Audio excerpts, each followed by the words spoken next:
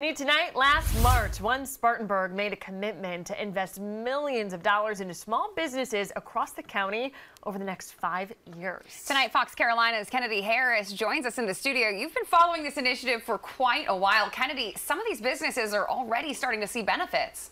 Yes, in just 6 months, Up Spartanburg has awarded $500,000 in small business loans and also a few grants. They say they have much more to give, and they're hoping the funds will be a big boost for entrepreneurs who need it the most.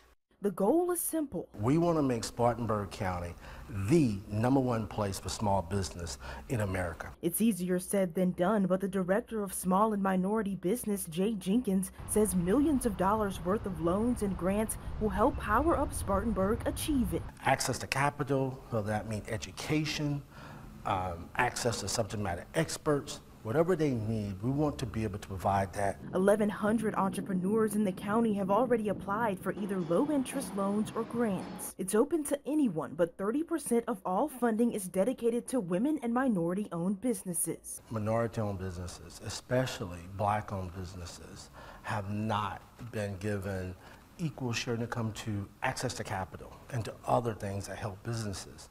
So we want to change that. And I thought that this is too good to be true. Shauna Thomas is the owner of Basic Training and Event Space. She started as a nonprofit working with the youth during the pandemic. Eventually, she opened as an event space too. I feel like I faced a few challenges with just trying to find resources or information to help me. She's one of the first of 8 awarded a Power Up grant. I was so excited. Listen, I flew to the bank.